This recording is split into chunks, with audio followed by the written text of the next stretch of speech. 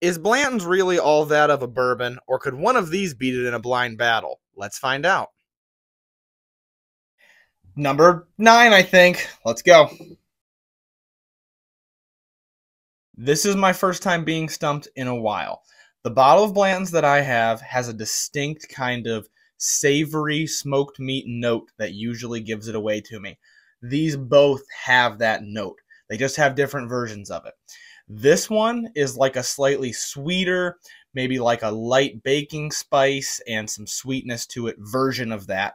And this is a more savory, more almost barbecue-y charred wood, and a little bit of what reminds me of charcoal lighter fluid that I don't like as much. My gut tells me this one's the Blanton's, but we'll see. So this one is the winner.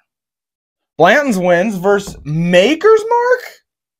I like Maker's 46, but I'm pretty impressed by that.